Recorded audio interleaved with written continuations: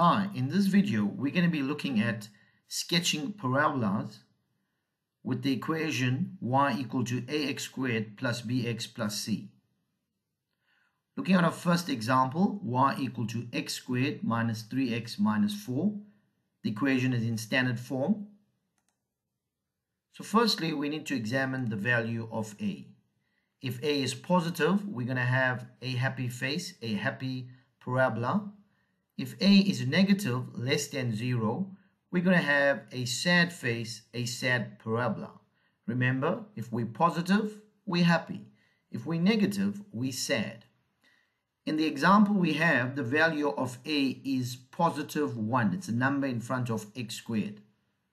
So that means we're going to have a happy parabola, a happy face. Secondly, we're going to be looking at the turning point. So we have an equation to find the x value, and the x value for the turning point is equal to minus b over 2a. Remember, the value of a is 1. In this case, the value of b is minus 3 and the value of c is negative 4. So we're going to use the equation x is equal to minus b over 2a. And if we do that, x equals minus b, and the value of b is negative 3, so we're going to use minus into minus 3 all over 2a. The value of a is 1, 2 into 1. So negative times negative is positive, so we're going to get a positive 3 over 2. So x is equal to 3 over 2. So to find the y value of the turning point, we're going to take the 3 over 2 and sub it into the equation. So using your calculator, you're going to take your 3 over 2 and substitute that into our equation. In other words, 3 over 2 all squared minus 3 brackets 3 over 2 minus 4. And if we do that, we're going to get minus 6.25. Once again, take your 3 over 2 and substitute into the equation. We're going to plot this point, which is 3 over 2, that's 1.5, and minus 6.25. 1.5 and minus 6.25. We have our turning point. Note, this is a happy parabola. So if we try and look at what the parabola is going to look like to be a happy face turning at this point, you'll notice that we're going to have x and y intercepts. So to find our y-intercept, that's quite straightforward, which is negative 4, the constant, or you can let x to be 0. To find the x-intercepts, and before we do that, let's plot the y-intercept to be negative 4. To find the x-intercepts, we let y to be 0. And in this case, we're going to take x squared minus 3x minus 4 and equate that to 0. We're going to factorize that. X minus 4x plus 1 is equal to 0. It gives us two values for x.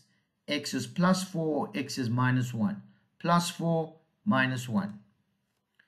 So we're going to plot minus 1, x-intercept, 4, which is the x-intercept. We are now ready to draw our parabola. And remember, we're trying to get a happy face.